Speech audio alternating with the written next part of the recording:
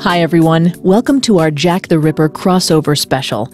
In addition to regularly scheduled serial killers episodes, we're bringing you a 3-part series where the hosts of Unsolved Murders true crime stories and serial killers investigate Jack the Ripper, with new episodes today and next Thursday. Or if you want, you can binge all 3 episodes on TuneIn right now. Just go to tunein.com or the TuneIn app and search Jack the Ripper. This is part 2, so if you haven't listened to part 1 yet, go back in your feed and check it out. Due to the graphic nature of this killer's crimes, listener discretion is advised.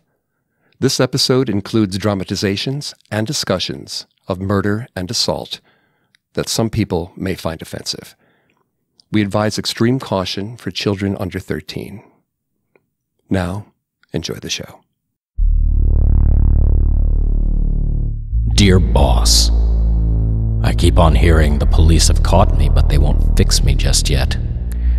I've laughed when they look so clever and talk about being on the right track. That joke about Leather Apron gave me real fits. I am down on whores, and I shan't quit ripping them till I do get buckled. Grand work the last job was. I gave the lady no time to squeal. How can they catch me now? I love my work and want to start again. You will soon hear of me with my funny little games. I saved some of the proper red stuff in a ginger beer bottle over the last job to write with, but it went thick like glue, and I can't use it. Red ink is fit enough, I hope. Ha! Ha! The next job I do, I shall clip the lady's ears off and send to the police officers just for jolly. Wouldn't you? Keep this letter back till I do a bit more work, then give it out straight. My knife's so nice and sharp. I want to get to work right away if I get a chance. Good luck. Yours truly, Jack the Ripper. Don't mind me giving the trade name. P.S.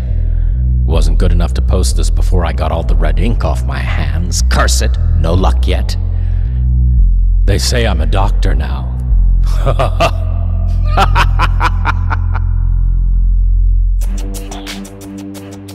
September 27th, 1888. The London-based Central News Agency received a letter supposedly from the Whitechapel murderer.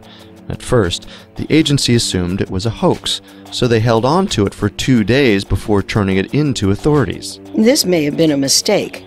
A day later, the man now referred to as Jack the Ripper would strike again. And this time, he would claim the lives of 2 victims in the same night, back to back. It would come to be known as the double event.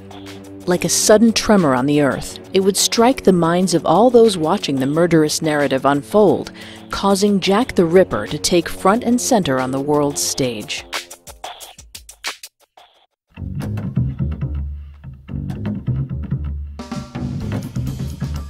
Hello, and welcome to a dual edition of Unsolved Murders, True Crime Stories, And serial killers. You're listening to the second episode of our 3-part Jack the Ripper special. I'm Carter Roy. And I'm Wendy McKenzie. We host Unsolved Murders each week. For the serial killers fans out there, Unsolved Murders is a modern twist on old-time radio that delves into the mysteries of true cold cases and unsolved murders. If you haven't heard it yet, you can listen and subscribe on your favorite podcast directory. Well, I've certainly listened and subscribed.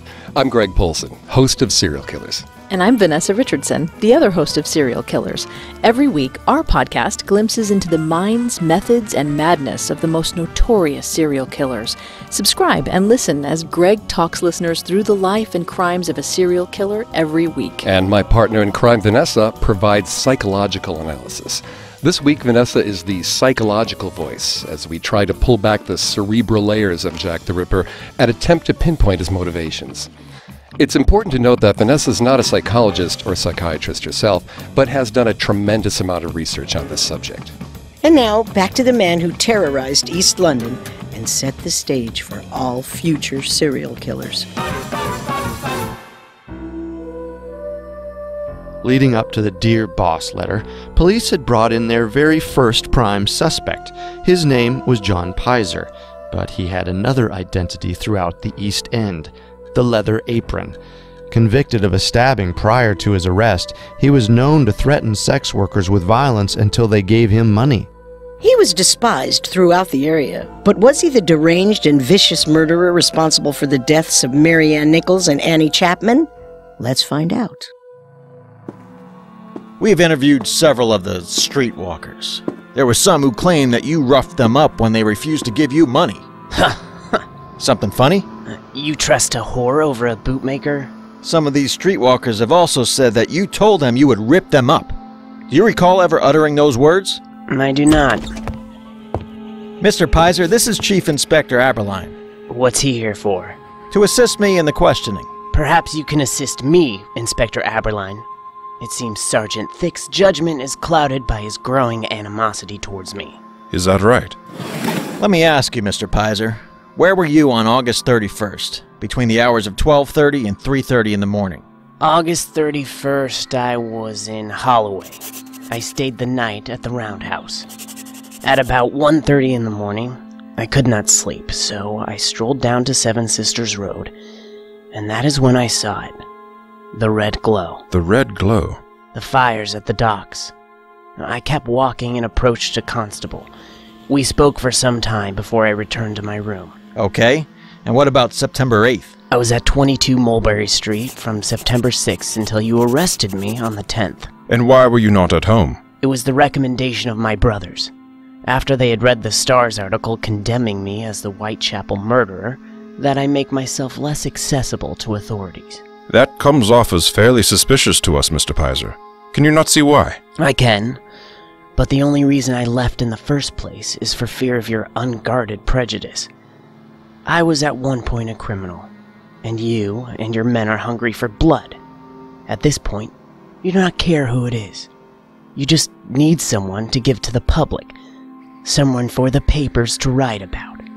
And so, you come off fairly suspicious to me. Can you not see why? And so it was.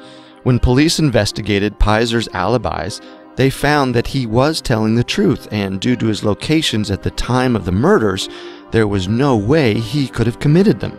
The article written by the Star that Pizer referred to proposed that he was the Whitechapel murderer.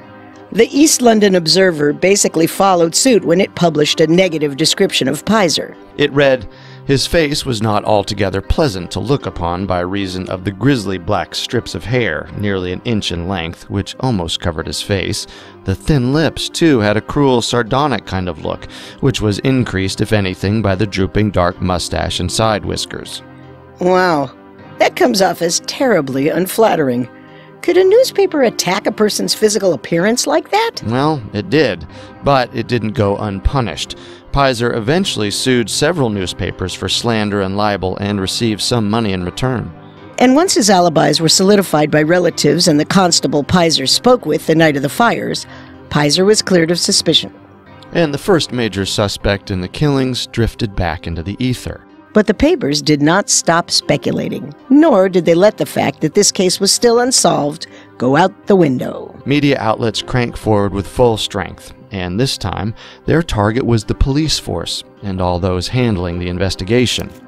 The Star wrote numerous articles detailing the investigation and criticizing authorities for neglecting the needs of those living in the East End. Here's an excerpt from an article published on September 19th, nearly 2 weeks after Annie Chapman's murder. Nothing could have been more short-sighted than the callous indifference which the government has shown towards these Whitechapel murders. If Mr. Matthews had read his Star, he would have been told in time that Whitechapel was furious at the refusal to grant a reward, and was very significantly saying that if the murders had happened in Mayfair, we should have had rewards fast enough. The article aimed to expose the disturbing idea that because the murders happened in a poor, crime-ridden area, the government didn't care enough to put its most powerful resources towards solving the case or offering a reward for any information regarding the Whitechapel murderer. Punch magazine published a satirical cartoon featuring a blindfolded police officer stumbling about as surrounding criminals taunt and mock him. It was called Blind Man's Bluff. Underneath the heading was, as played by the police. A week later, Punch published another cartoon. The title, The Nemesis of Neglect. It depicts crime as a phantom specter, knife in hand, mouth agape in horror. This one was particularly powerful because it not only highlighted the police force's perceived ineptitude, but also acknowledged the growing fear plaguing the public and the press. Yes, things were definitely getting out of hand.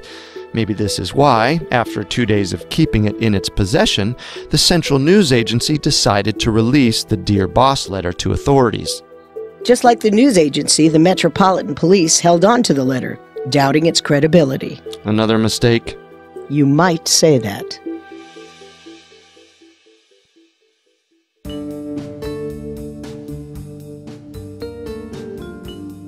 Let's take a short break. We've got a recommendation for you. L.A. Noire, a dark detective thriller game set among the violence, glamour, and corruption of 1940s Los Angeles. L.A. Noire puts you in the shoes of Detective Cole Phelps, scouring crime scenes, picking up objects and examining them, and then using evidence to interrogate witnesses, sometimes resulting in daring car chases and shootouts. Players come face to face with key witnesses and must determine who is telling the truth, holding back information, or lying to cover up a brutal crime.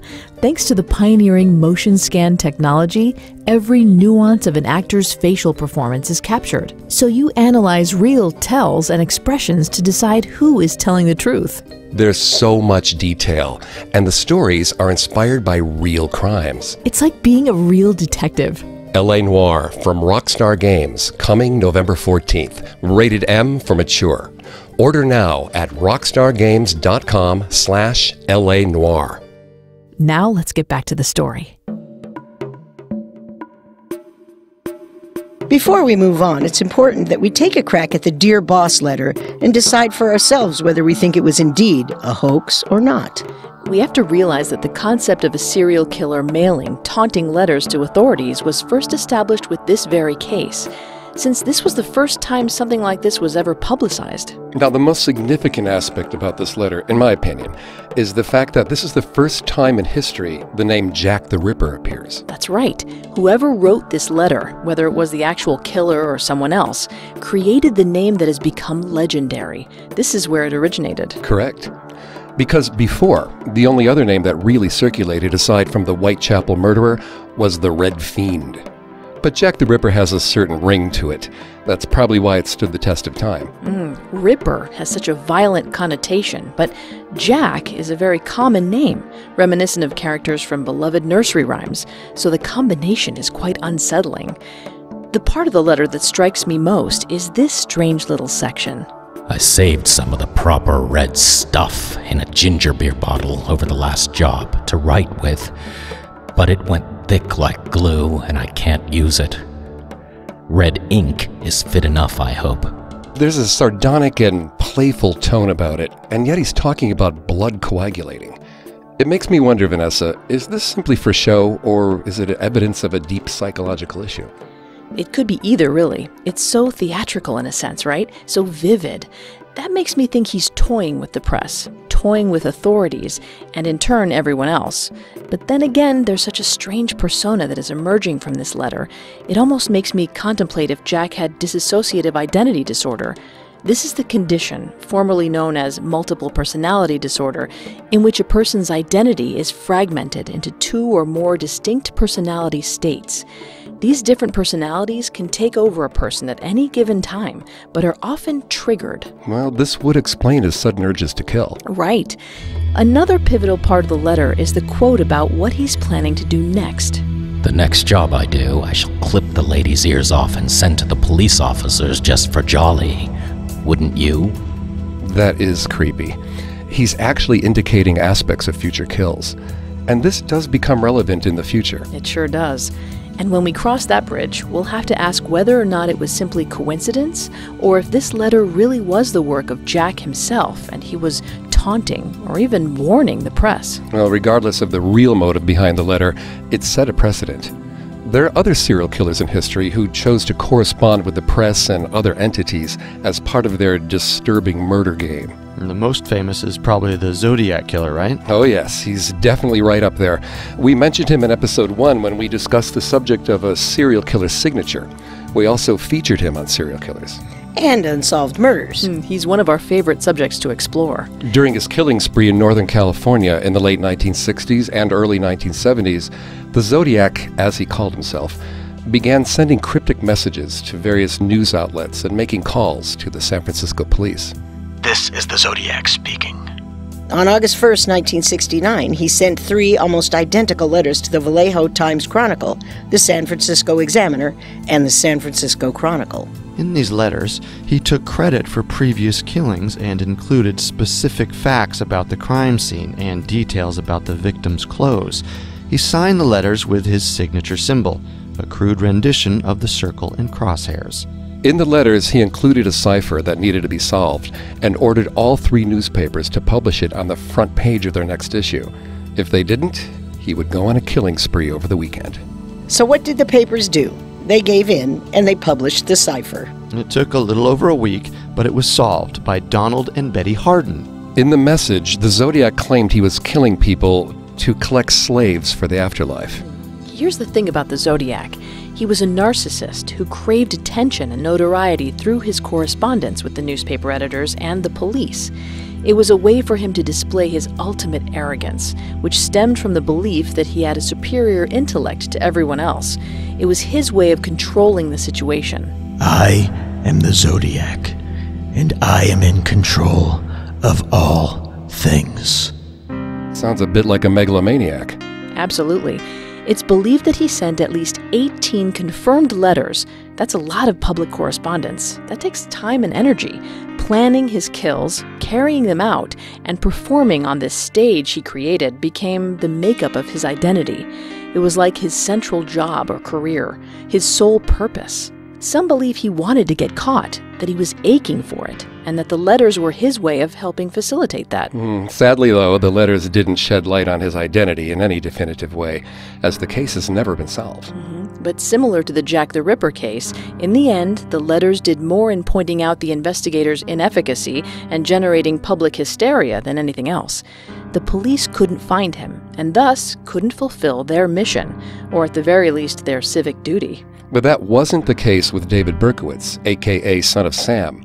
He went on a shooting spree in New York City from 1976 to 1977, killing 13 people with this .44 caliber gun.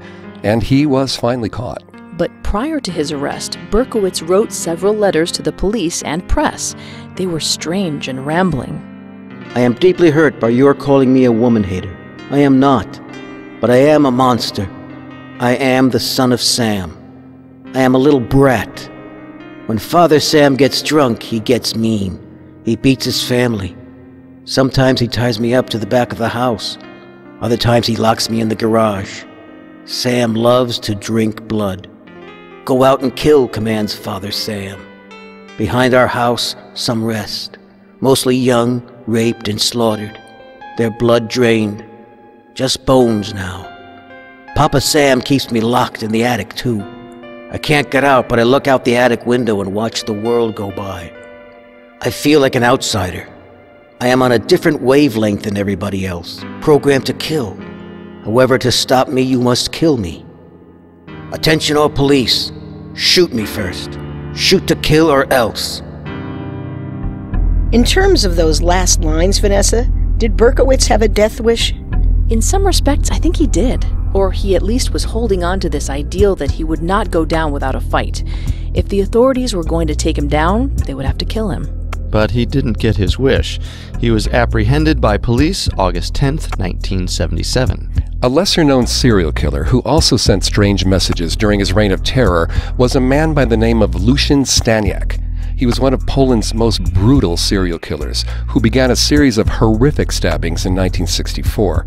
But there's a much more chilling name he earned: the Red Spider.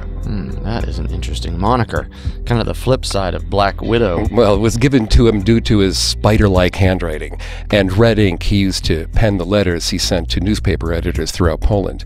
Later, it would be discovered that it wasn't ink at all. It was artist paint that he thinned by mixing it with turpentine.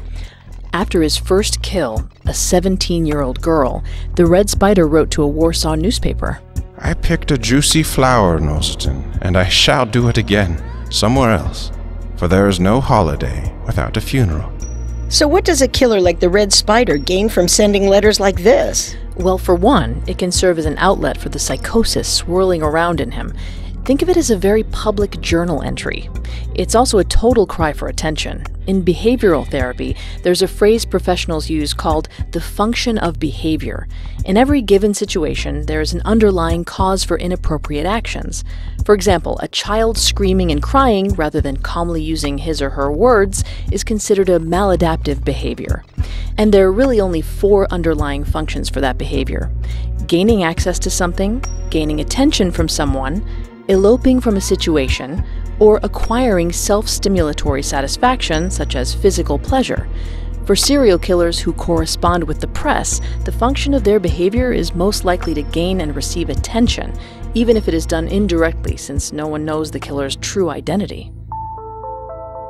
Now, in terms of the Dear Boss letter, supposedly written by Jack the Ripper, is there any evidence to help us conclude it was written by the man responsible for the crimes? But the fact that the writer alludes to clipping his next victim's ears off is very significant.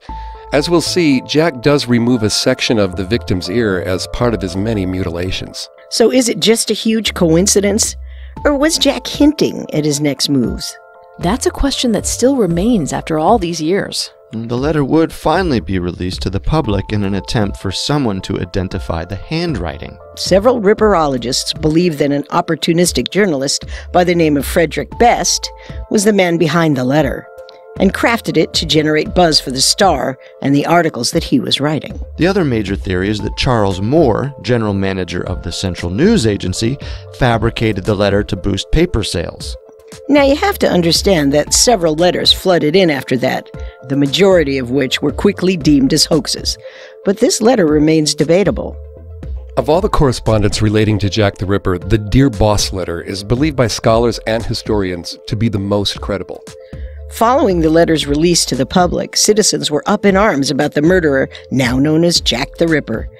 His notoriety even made headlines overseas, and so people began banding together to solve the case. Journalists teamed up with detectives, taking to the streets.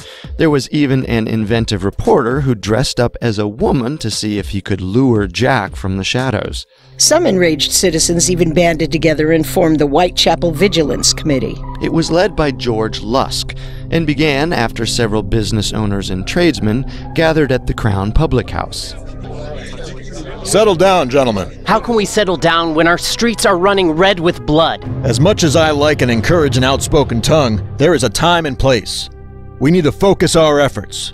In order to make any progress outside of the force... That shan't be hard to do. He's right. I know, but we need some sort of financial support. Something to fund our efforts.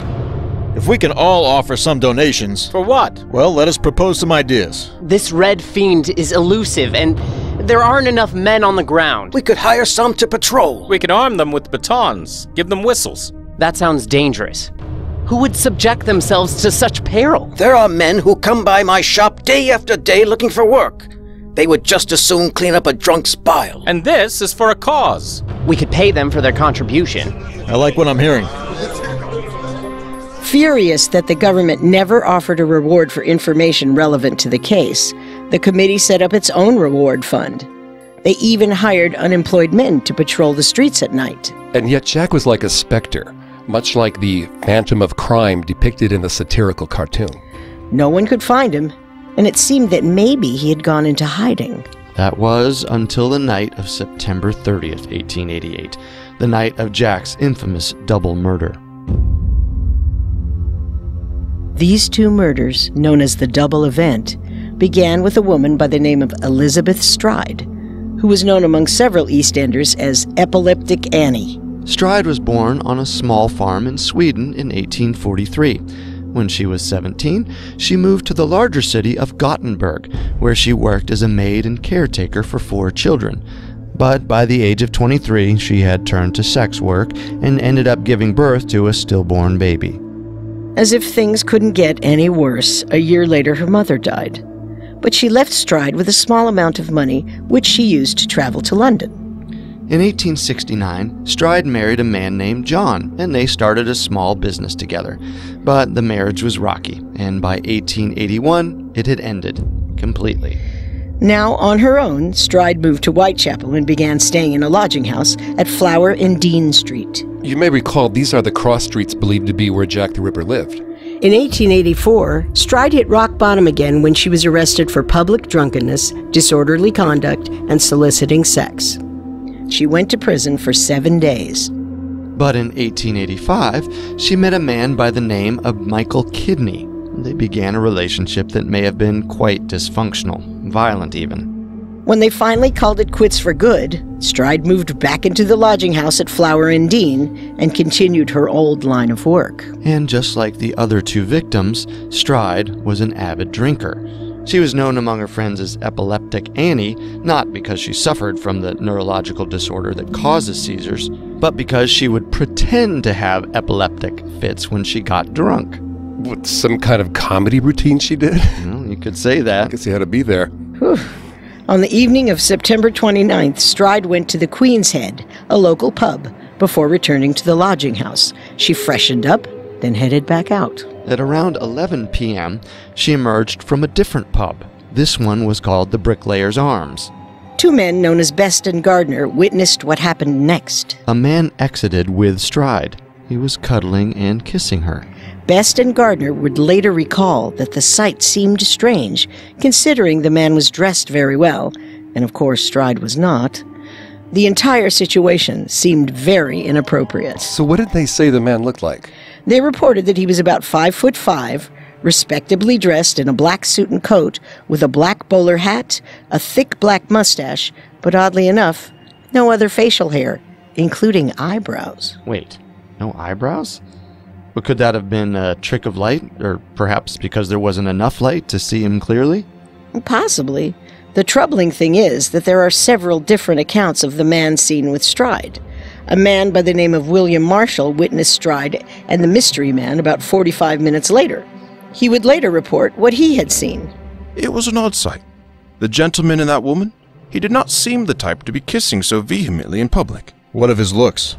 He was of middle height, a bit stout. He looked to be middle-aged, but it was his voice that was most interesting. Yes? It was mild in tone and gave me the impression that he was educated, which again made me question his arrangement with the woman. Do you recall anything he said? Yes. He told the woman, You would say anything but your prayers. He was a bit coy then. I suppose you could say that. That same night turned into morning. It was about 1 a.m., and Louis Diemschitz, a jewelry salesman who traveled by pony and cart to the market on Saturdays, was making his way to a political gathering after a long day of work.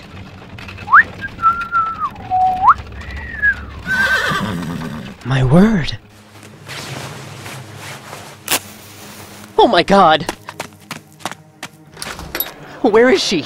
Where's my wife? She's in here, Louis. She's safe? Of course, my friend. Why the long face? There is a woman lying in the yard, but I cannot say whether she's drunk or dead. Show me.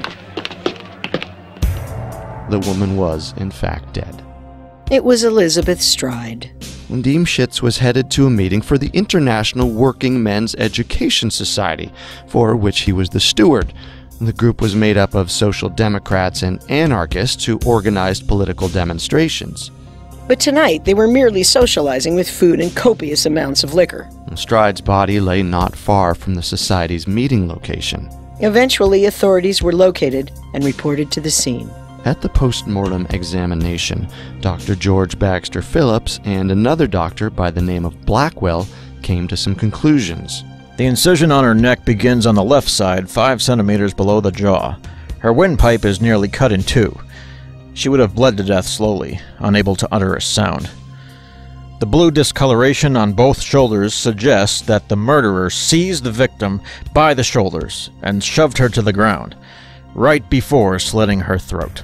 I concur with most of your assertions, but I believe that the murderer pulled back the victim's head using the silk scarf around her neck, and she then grasped at the scarf. See the frayed edges of the fabric? I do. Her grabbing at the scarf would result in the blood from her severed throat spilling onto her hands. It was also suggested that because the blood was still flowing from her throat when she was discovered, that she may have been killed quickly, right before she was found.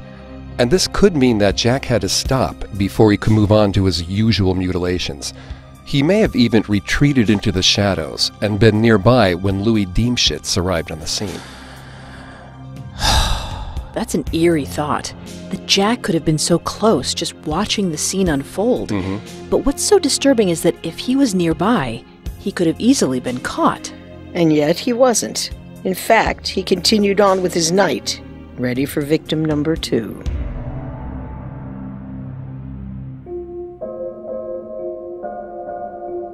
Now, it's important to remember that Jack's second victim of the double event, Catherine Eddowes, was killed the very same morning as Elizabeth Stride on September 30th.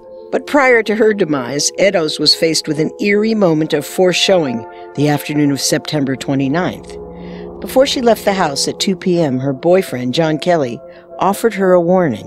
Are you fit to go out alone? What kind of an inquiry is that? The Whitechapel murderer has struck twice, my dear. It is all the papers talk about. Don't you fear for me. I'll take care of myself and I shan't fall into his hands. Wearing a piece of red silk around her neck and a black straw bonnet on her head, Eddowes stepped out the door. She spent the next several hours getting drunk, because by 8:30 she was stumbling about, barely able to walk. Hello, look at this. Ma'am? Oh, ma'am. Ma'am, stop where you are. Yes, officer? When I pull you to your feet, I will be taking you to Bishopsgate Station. What for, old chap? To sleep off that horrid inebriation. What you call horrid, I deem quite the opposite. Yes, but only one of us can be right. After sobering up at the station, she was released at 1 a.m. on September 30th. She took a narrow passageway into the very gloomy Mitre Square. Bad idea? The worst. Police Constable Watkins, walking his normal beat, turned into the town square at 1:44 a.m. and held up a light into a dark corner illuminating the corpse of Catherine Eddowes. Watkins would later recall to a journalist what he had seen. Please be advised that the following information is disturbing and intended for mature audiences only. Well, I can tell you it didn't take me a moment to see that the Whitechapel murderer had been our way.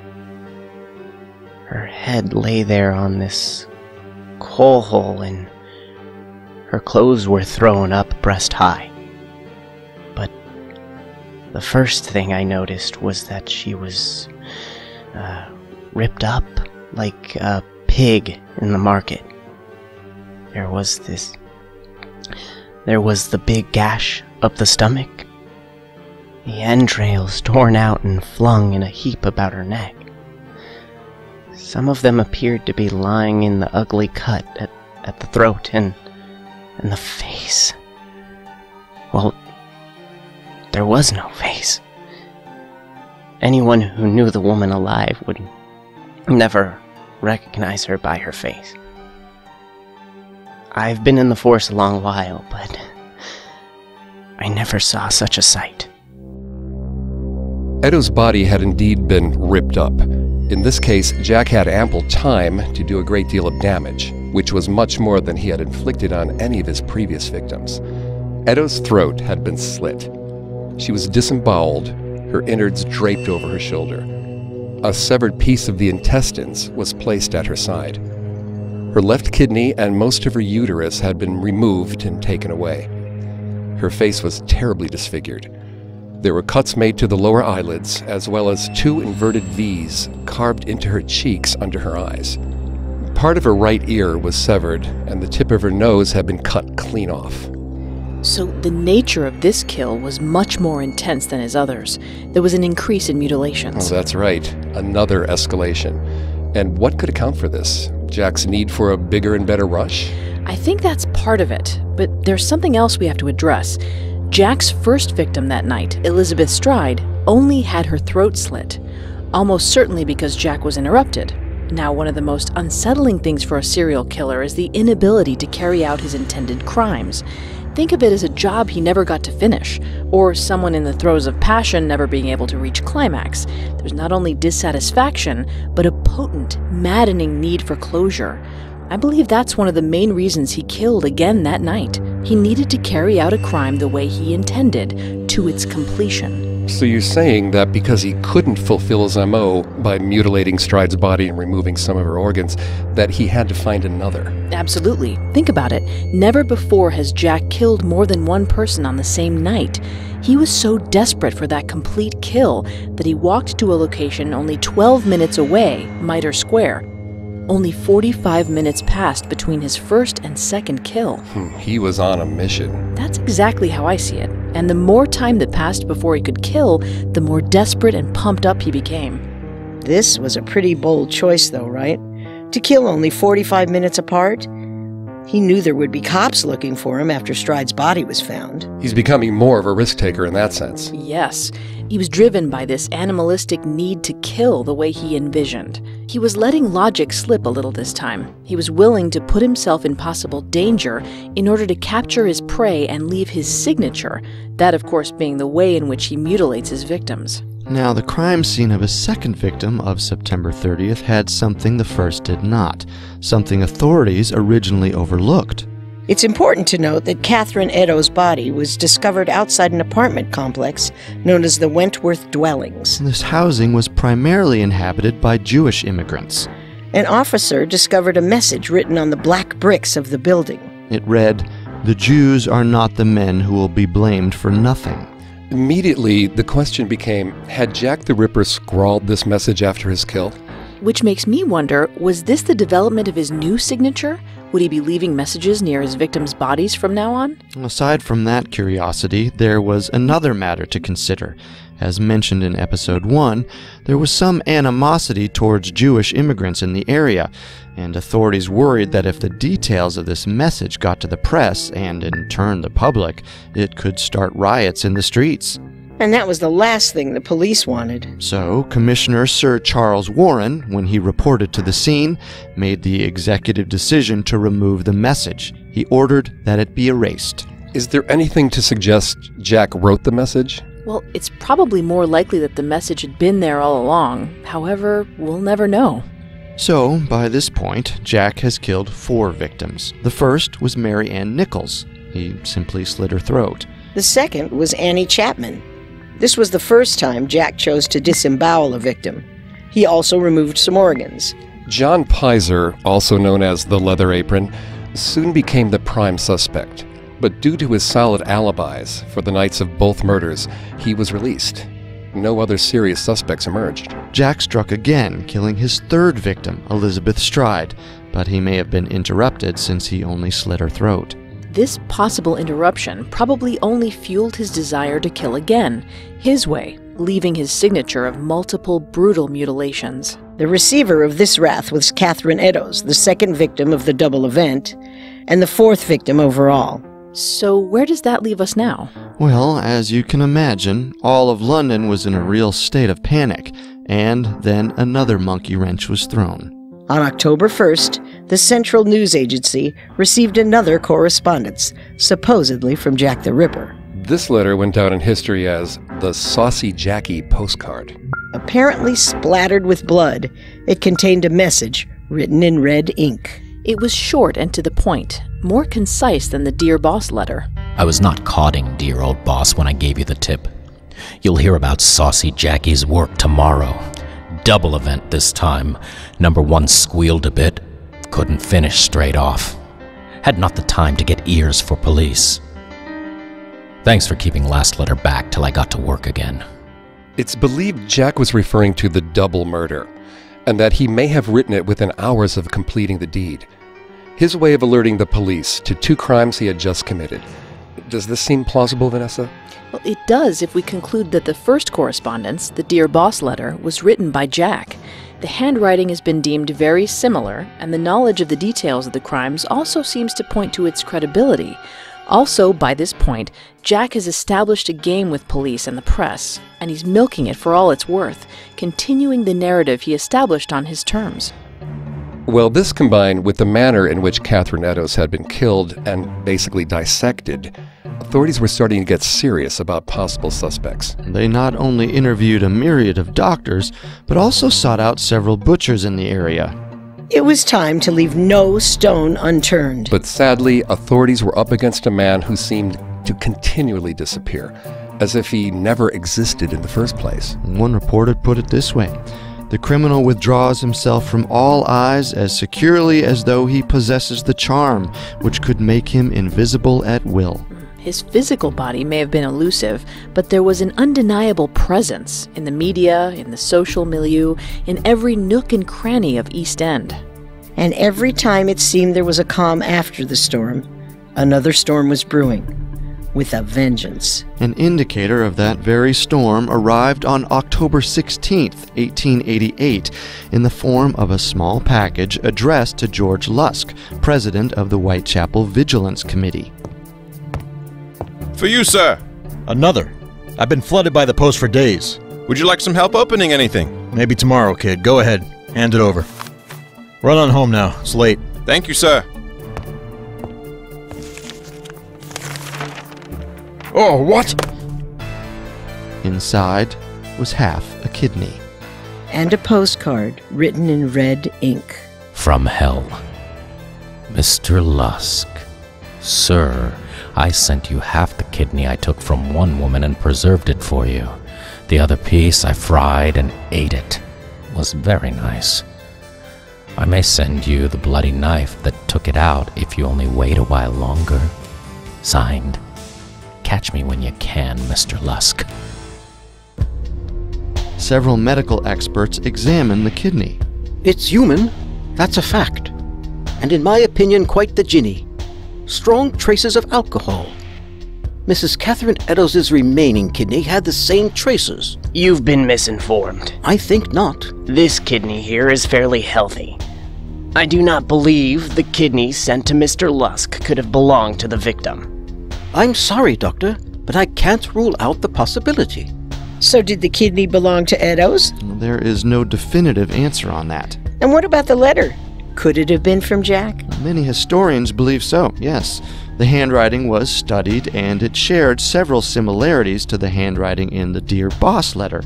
So the two letters were probably sent by the same person. And if we stick with our theory that Jack wrote the Dear Boss letter and the Saucy Jackie postcard, and we factor in the similar handwriting, we would have to infer that he was responsible for this morbid package as well. Could a journalist or the head of a news agency be so twisted as to find a human kidney cut in half and send it to George Lusk? That seems way too crazy for me. I agree. Sending a letter written in red ink I can believe, but a newspaper reporter going through all that trouble? And how would he even procure part of a human kidney? It seems way out of left field. I definitely think this package was the work of Jack the Ripper. Maybe he wrote the Dear Boss letter, maybe he didn't. But I do think he did send this one. Well, since the handwriting is almost identical, I'd venture to say Jack sent both the letter and the kidney package. Sending human body parts in the mail. Is this typical of a serial killer? Not typical, but it does happen. Most serial killers actually like to keep a low profile. Practically speaking, it's because they want to be able to keep on killing.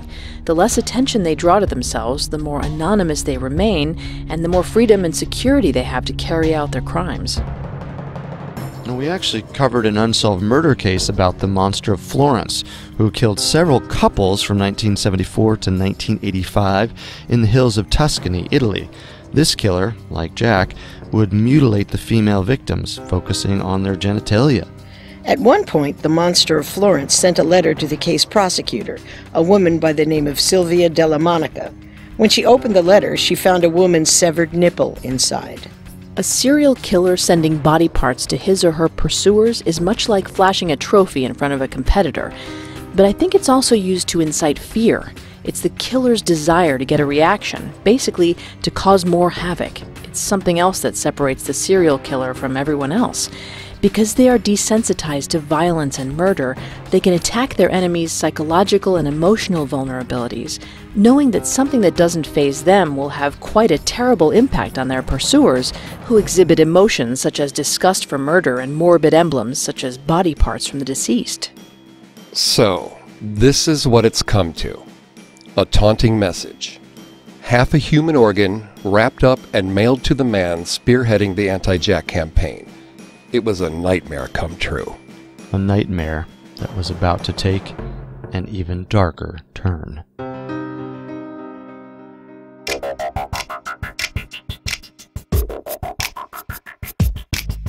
Don't forget to subscribe to Unsolved Murders and Serial Killers on iTunes, Google Play, SoundCloud, Stitcher, Spotify, or any other podcast directory. If you like what you hear, leave a 5-star review or tell us what you think on Facebook or Twitter at Parcast Network. A new episode of Serial Killers comes out every Monday. A new episode of Unsolved Murders, True Crime Stories, comes out every Tuesday. And next Thursday, we will release the final chapter in our investigation into the incomparable Jack the Ripper. Thanks for listening. We'll see you next time. If we live till next time. And in the meantime, have a killer week. The Jack the Ripper special was created by Max Cutler, is a production of Cutler Media, and is part of the Parcast Network. It is produced by Ron and Max Cutler, sound designed by Ron Shapiro, with production assistance by Joel Stein and Maggie Admire, and written by Jessica Mallow. The Jack the Ripper special stars Carter Roy, Wendy McKenzie, Greg Polson, and Vanessa Richardson. The amazing cast of voice actors includes, by alphabetical order, Mike Capozzi, Kimberly Holland, Mick Lambeth, Harris Markson, Manu Narayan, and Steve Pinto. This episode was brought to you by Rockstar Games and L.A. Noire, the dark detective crime thriller set amongst the glamour and corruption of 1940s Los Angeles.